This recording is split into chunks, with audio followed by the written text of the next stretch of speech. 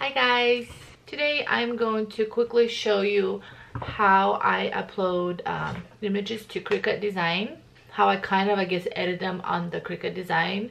I have been asked lately how and where do I get my images. Most of the images are free because I googled them, and I kind of edit them using my Cricut Design. There's a bunch of websites out there that you could just by giving them your email address, like signing up with your email address, you can get like free images designed by other people, and it's just for personal use as long as you don't sell the items. Like some images, if you find them and when you're cutting them they don't have that smooth cutting setting, I'm gonna show you how to fix that, and I'm going to try to talk you through it as I'm doing it, so hopefully that helps instead of just music playing in the background. And this is what I'm going to make today. These are the logos I'm gonna work with. At the end of this video, I will also show you step by step how to apply this iron-on to your onesie, your fabric, your t-shirts. All right, let's begin. Open up your Cricut Design, and then you're gonna go on Google and type in what image you want. And usually after typing in what image I want, I always type in either SVG or I type in the word vector. So right now I'm just gonna try the SVG one. Then click on images, and usually click on the first one. So see these little squares? This means that the background is clear. Watch, as I drag it to save it, there's no background. This is good. So these are the kind of images you want to use. So I'm gonna save that. Now this one, it has a white background.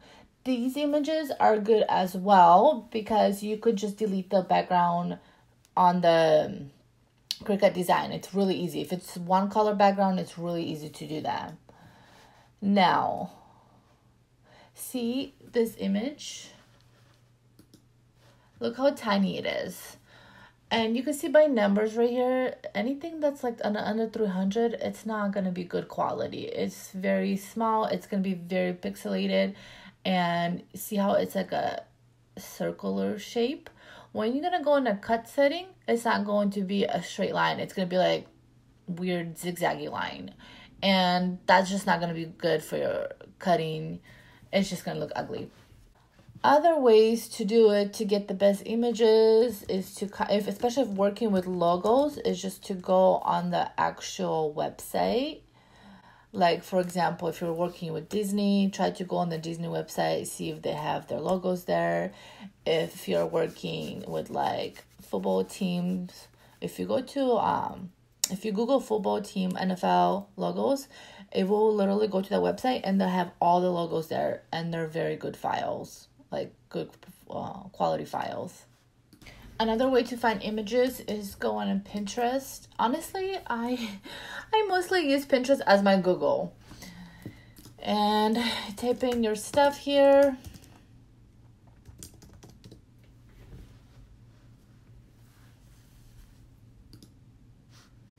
Okay, let's go and start uploading. All right. So this is with the clear. And you just click complex. I always click complex, and you already have no background. You don't have to do anything. You just click continue.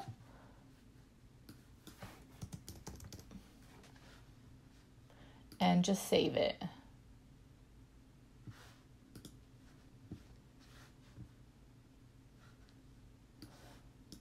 Now this is with the white background. So just click complex. And you're going to click the select and erase tool, and just gonna click, and it erases that background, and just erase all the little white parts. And after you do that, make sure you click preview, and it will show you how it will cut the image out. Now, as you can see, look how it has little zigzags and dots and stuff. That is not a clear image to cut at all. it's not gonna cut it smooth. So you do not want this image. Let's try simple. Do the same thing. Zoom in. Now if you do a simple, it makes it a little bit more smoother. So you could save this. I'm not going to. I still don't like how this is. Now, if you find an actual SVG image, I got this off of this logo's website. Once you drag it, it automatically comes to this screen and you just save it.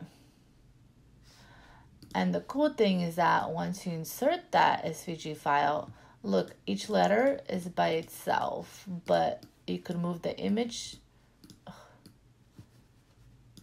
and you could just copy this. Each letter, and then you could separate them. It's kind of cool. So I'm just gonna keep this here. I'm gonna upload some more. In a circle, SVG. Okay, so this is what I want. And I'm gonna save it, even though it's not that good of a file.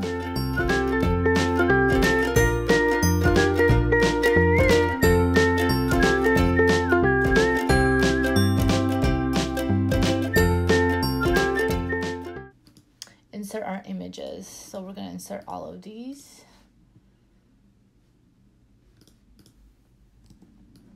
Okay. So this is the word I'm gonna keep. This is what I want it to cut out because it's gonna be really clean lines.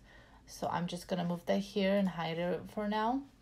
Now, I want it in a circle. Change this to a cut setting. See this little printer? You're gonna click on it and this will pop up. So you're just gonna click cut. It does not matter what color it pops up. It's just whatever is easier for you to work. And then this is kind of to separate them, but what color you're gonna cut it out, like what vinyl color it's gonna be on your mat or what iron on, etc. So I'm just gonna leave it as is. Anyway, I do not want this image, nor do I want the circle. It is not perfect. So this is what I'm gonna do. I'm gonna insert a shape, same one, circle. See this image, let's make it an even number for now, easier to work. So it's gonna be 5. So we're gonna make the circle 5 and put it right in front. And you could select them by just going like that. So I just click my mouse and drag and it selects both of the images, as you could see on the right. And I'm gonna align them center. And I'm gonna duplicate the circle. And this circle, first one, I'm gonna click on it and click arrange and move to back. So that way I could see what I'm working with. Now I'm gonna move this circle in the front and I'm just kind of gonna make it smaller. And I'm gonna make a different color so you can see it. All right. Now let's make it a little bigger. Okay, I think this is a good size. Okay, now you're gonna get this image out of there. Select these two together. Align center, so it's right in the middle. Then you're gonna go to the bottom right corner and there's this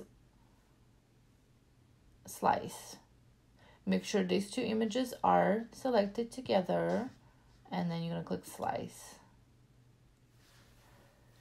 And this is what it does to it. So you're just gonna delete the circles, you don't need them. And now you have a perfect circle. So I don't want this image at all because look how stupid it looks. So I'm just gonna delete it. And then on this one, I want the words separated from the logo. So I'm gonna insert my shape. I'm just gonna work with the square. I'm gonna unlock it so I could move it. and it's gonna cover just the words. So now I'm gonna select these two.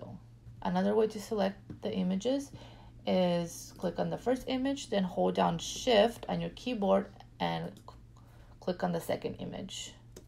And these two are selected. You're gonna go back to this slice, bottom right corner. You're gonna click slice, and it's going to separate it. So you're just gonna delete all of these, you don't need them. And since I want to work with this one, I'm gonna delete this one. And I'm gonna move this to the circle. Select two, select both of these images, align, center. You could also make it a little bigger if you like. You have to select both of them and align in center. Now that this image is complete, you're just gonna either attach it.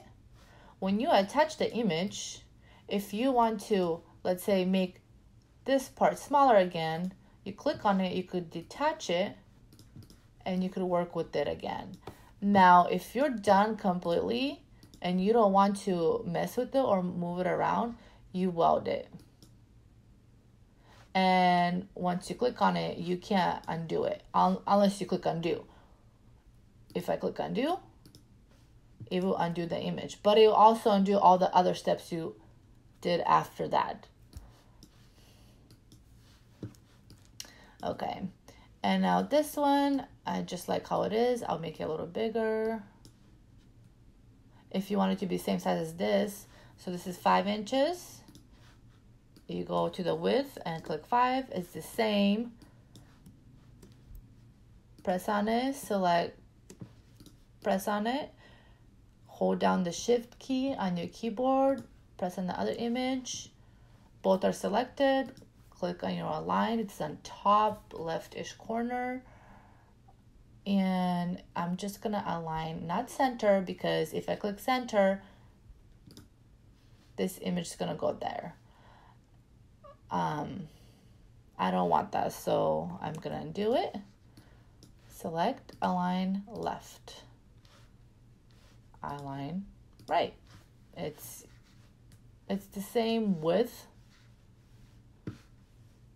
in inches, so it's even now. Now, if I want to cut it out just like this, I'm gonna select it, either attach it or weld. I'm just gonna weld it, and I'm gonna make it. Once you click on make it, this is how it's gonna be. If this is your vinyl or paper or anything like that, leave it as is and cut it out. If it's an iron-on, every single iron-on, it has to be mirrored.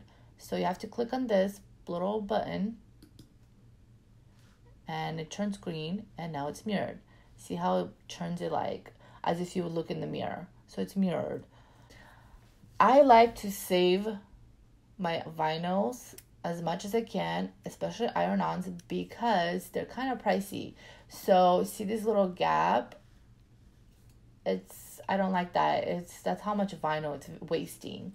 So I'm gonna go back and see how I can't detach it. I have to click undo because I weld the image. So I'm gonna undo it. All right, so I'm just gonna weld this. And so I'm gonna have 2 separate images, and you want them in the same mat. So one way to do it, you just go on your color sync right here, and then you just drag it, and they're both gonna be on one mat. And you make it, and see how it's all separated? You mirror it, and I'm gonna move this one over here as close as possible. So it's gonna save me that little piece of iron-on. And then I'm gonna continue, and it's gonna tell you to set the material. I have my favorites on here, so I am gonna do a glitter iron-on, and it's right here. If you don't have it as your favorite, you just click on browse all materials, type in iron, and then it has all your iron-ons. I'm using glitter one, so here it is. I'm not really gonna go into it, but depending on what brand glitter iron on, sometimes you have to go on material settings and you search for that one. It's right here, and then you could edit it. I know it was higher. I did lower it because my Cricut blade, for some reason, it would cut through the clear plastic backing, so I had to lower that amount. It's not as high for mine, but this is going to be a totally different video. I'll talk about that later. Anyway, so you're just gonna pick your glitter iron on. Now get your onesie or your t-shirt, whatever you're gonna iron it onto, and measure it. First, you measure the width. So like for this one, a good size would be 5 inches. You don't want it bigger than that. You don't want it like going to the little sleeves, because then that's going to be in the armpits and you won't see the image. So like a good 1.5 inch away from it.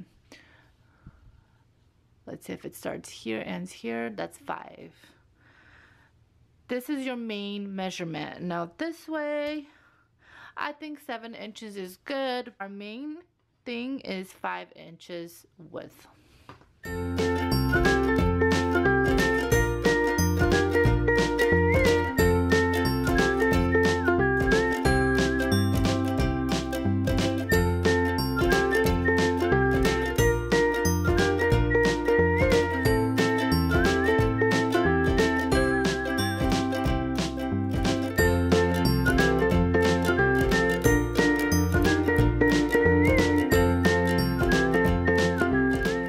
For this, I'm just gonna have this on custom. I know there is a setting for iron on here, but honestly I don't ever pretty much use these settings. I always use the custom one.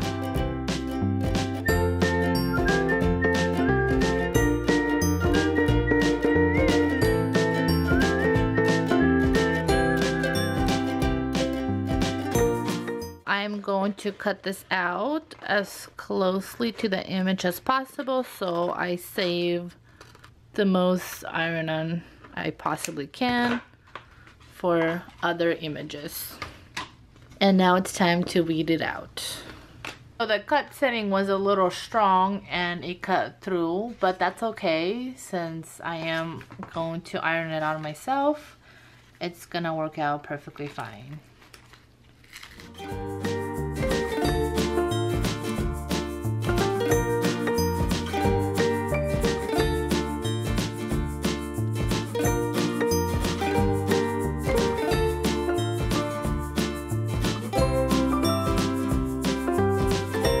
If you're using the Cricut brand iron-on vinyls, this part will be very sticky, which I love. I did try other brands. They have good quality iron-ons as well. It's just this part is not as sticky, but it doesn't really matter, honestly. I just prefer it to be so sticky. So it's gonna look like this, and once you flip it over to non-sticky part, it's gonna be the right side up. I don't want this to be with that, so I am going to cut it out.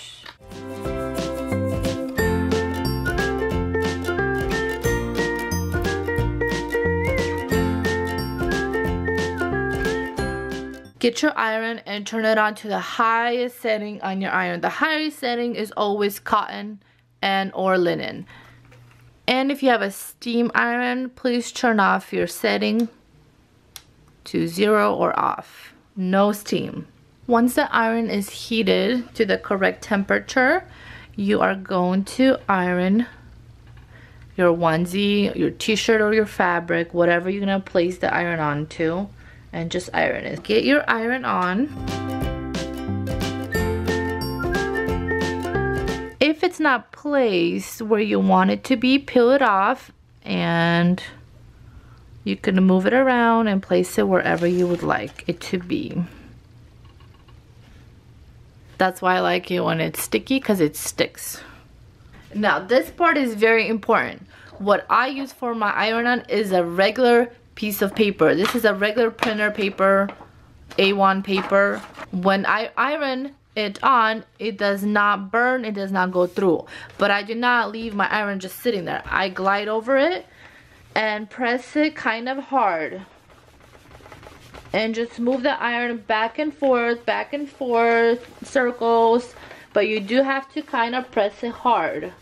And just do it for like 30 to a minute. I usually stop and then I lift the paper, I put it down again, and I do it again for 30 seconds.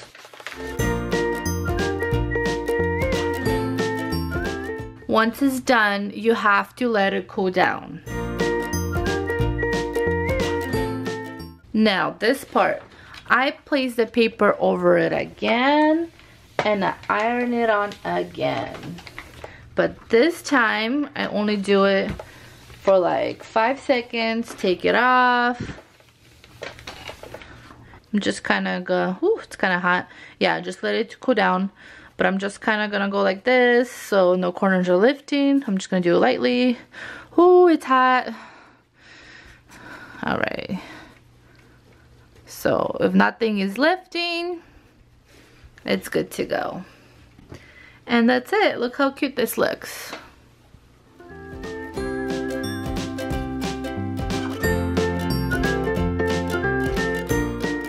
Usually what you would do is look for the tag and look for washing instructions. Turn garment inside out, machine wash cold with light colors. Anyway, tumble dry and medium, warm iron if needed.